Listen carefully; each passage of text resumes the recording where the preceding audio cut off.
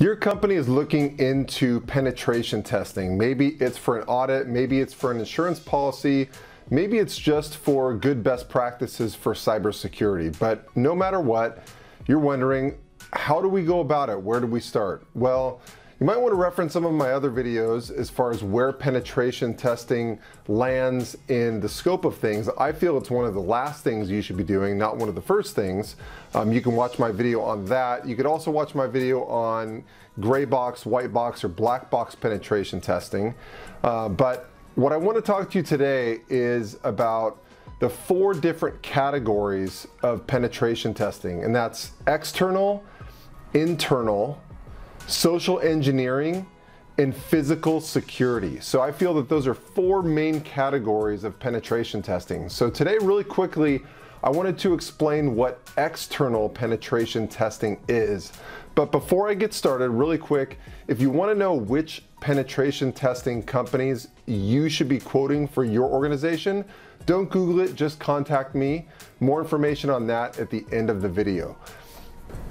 Okay, so what is external penetration testing? Well, really quickly, it is just testing external applications in order to see what your vulnerabilities are. So this might be doing penetration testing on firewalls, servers, web applications, things like that. Anything external of your organization out there on the internet. So sometimes you'll see web applications actually listed as a separate category, but for sake of simplicity, I'm including that in external penetration testing. So when you go to do penetration testing, you want to know, hey, what type of external penetration testing should we be doing?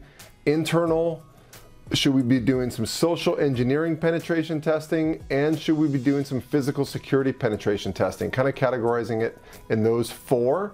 So external, you want to think about those things. What web applications are out there? What servers are out there on the web?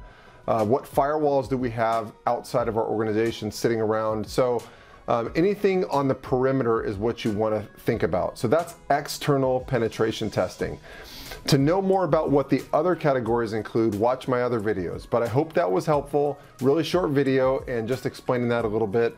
But if you want to know which service providers you should be reaching out to get quotes for penetration testing, again, don't Google it, don't research it on the internet for hours. You'll probably end up with the wrong vendors anyway. Just reach out and email or call me. I've been doing this for 18, 19 years. I know all of the vendors out there, and based on a few questions about your company, I can tell you the best handful of companies that you should be quoting and why.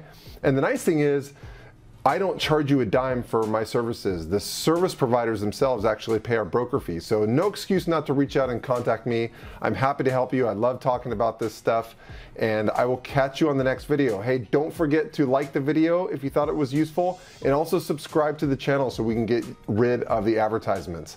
Catch you on the next one.